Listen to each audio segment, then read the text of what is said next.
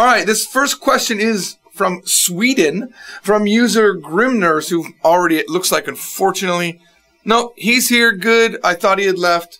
He says, I think I've nailed the hiragana and katakana. Next, should I learn more phrases, etc. in Romaji, or jump into learning the basic 2000 kanji? Okay, that's sort of a weird thing there. You know hiragana, you know katakana, then stop using Romaji. So don't learn phrases in Romaji, first of all.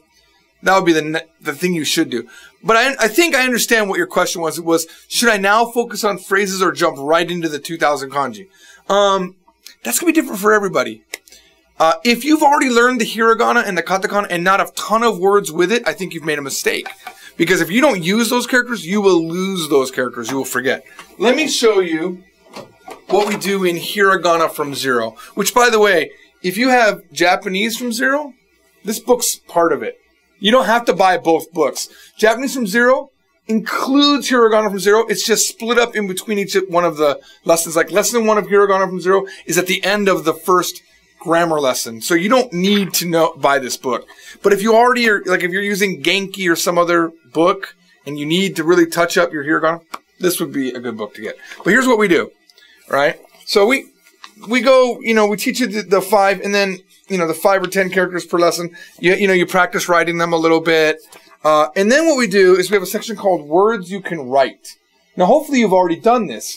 And these are words that with the current level of hiragana that you already know, you write them over and over and over again.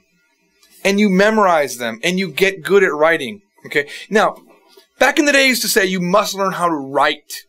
It's so important. I don't think it's so important anymore. But you do need to learn how to read and recognize the characters. And one great way to do that is to learn how to write the characters. That's what I do when I'm learning Hangul.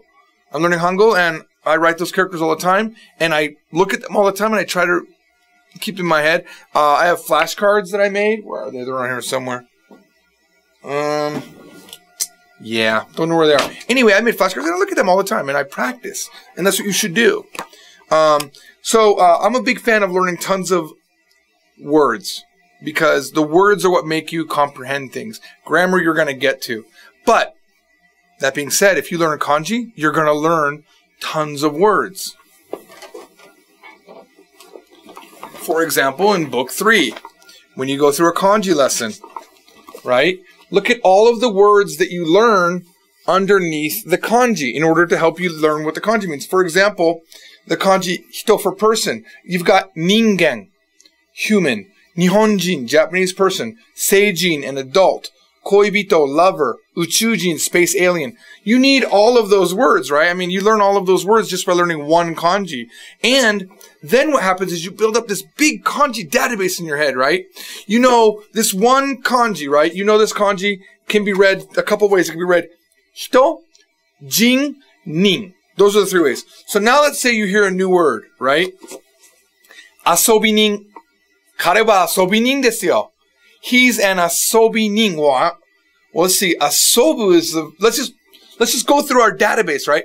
Asobu, we know, is the verb to play. And you know that you can pretty much take any verb. A lot of verbs do this where you take that last hiragana, that u hiragana, you turn it into an e hiragana, and it becomes a noun, right? Asobu, asobi, play. Asobu to play, asobi is play. Asobi nin, he's a play person. He's a player. He's a player, and that's what that means. He's a guy that's dating a bunch of girls. Now let's say, what else could we learn? Let's say you heard uchujin. Let's say you heard uchujin out of the blue. Well, maybe you knew that uchu meant space. But jin, uchujin, space person. Alien. Oh, genius. That's how the kanji dictionary works. In your brain, you build this database. So, learning words is a very, like, what's the word I'm looking for? I can't think of the word for it. Where it's the brute force way of learning Japanese is learning words. You learn word after word after word and you know all the words. But if you know kanji, it's not brute force. It's science. Now you've got Google in your head. Let's just say you heard a word with san in it. Tansang. Tansang. Word you never heard before. That's a tough one, right? You have to know, well, what is tan and what is san? And even I don't remember the kanji for tan. By the way, that means carbonation. That's kind of maybe a bad example. But san, there's a lot of kanjis that can be read san. The number 3 can be san, right? Okay, so normally, do you have 3 at the end like that? Probably not. Tan-san. Oh, also, by the way, tan-san, that's a type of battery. It's a AAA or a AA, I forget which one. Yeah, it's AA. AA is tan-san. That's a 3 on that one. But san is also acid.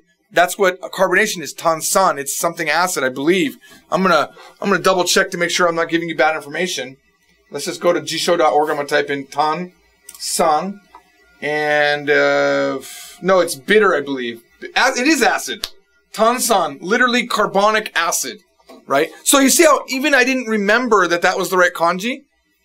I remember that it meant acid, san, right? So you hear this, like, let's say you heard now, jaku-san-se. Jaku-san-se. Well, in your mind, you know, san can mean acid, can mean 3, can mean agricultural related thing. There's so many things san can mean, but you just go through your database. And if you're talking about a context of something, within that context, you might be able to figure out the word. One time I was interpreting, by the way, jaku-san-se means pH balanced, I believe, or weak acid or something like that. It's always talked about in Japanese shampoo commercials. I never really figured out what it means, but apparently there's not a lot of acid in the shampoo, which would be good because you don't want to burn your hair, right? You don't want to burn your head off. I was interpreting for Oriental Land Company, which is the company that owns Tokyo Disneyland. And they used to come to Vegas when they were getting ready to do a Cirque du Soleil show in Japan. They were looking at all the Cirque du Soleil shows here. And we went to Zumanity at the New York Hotel, and we were in the underground of the stage. And there's this part of the stage that goes up and comes down, right? And the guy says, and I'm interpreting, and he says a word I've never heard before. He says, これは吸音材ですか? 吸音材. And I'm like, crap. And by the way, this takes place in this is the amount of time I have to translate. Boom, then I gotta say it. That's how much time my brain has to go into the kanji database. So, kyuonzai. I'm talking about a stage. He's pointing to something. I have a limited amount of time. Kyu can mean the number 9. Now, that wouldn't make any sense here. Kyu, to absorb. I know it means absorb. I've heard it before somewhere else. On, well, that could be a couple things, but pretty much here I'm thinking sound. Absorb sound. Zai, I knew right away means material. Is this sound absorbent material? That's immediately what I said. I didn't even have to think about it because I have this amazing kanji database. And I'm not saying I'm amazing. I'm just saying if you know kanji, you have this amazing kanji database in your head. And you might... I was walking with a girl once. She said zentai. I don't remember even what the conversation was about. And I never heard that word before. But I knew that zen was the zen for subete, which means all. And tai for body. All body. The entire body or the entire thing. Zentai means all of it. And I could figure it out right away. Even though I don't know the exact word in English, that's what the kanji does. And the more you learn, the more your brain figures it out. Trust me. I know a lot of times beginners, they watch people like me. They compare. I was talking with a girl earlier today named Kama, who's like a linguistics. And she said something that was really cool. She said, people always end up comparing the top level people to themselves and they feel crappy. And you know what? That's exactly what happens. Don't look at me and think, man, I'll never be like that. Look at me and think, look, that's what happens when you study Japanese. You become that guy. Maybe you don't want to become a guy like me. You know, maybe. I mean, I'm not like the greatest guy on earth.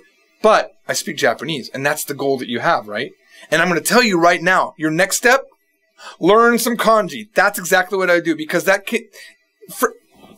I'm learning Korean, and the one thing I hate more than anything about the materials that I found out about Korean is it's all phrases. 안녕 히가세요. 안녕 히가세요. 만나서 반갑습니다. I mean, it's all phrases. It doesn't help me. I can't turbo anything with phrases. You know what I need? Kanji. They don't have kanji. They don't really use kanji. But I need words and patterns. And that's what kanji gives you. All right? So I went really long on your answer. But to sum it up, kanji is extremely important to know because it builds a massive amount of comprehension. You can get really good in Japanese without it, but you'll never get great without it. You never will. You'll be a guy that speaks in Japanese. That's it. You won't be the guy that speaks Japanese. You know what I'm saying? All right. The question you just watched is part of a larger broadcast called YesJapan.com Ask a Teacher Live.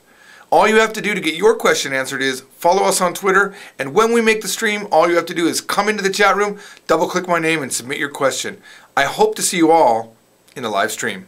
Bye.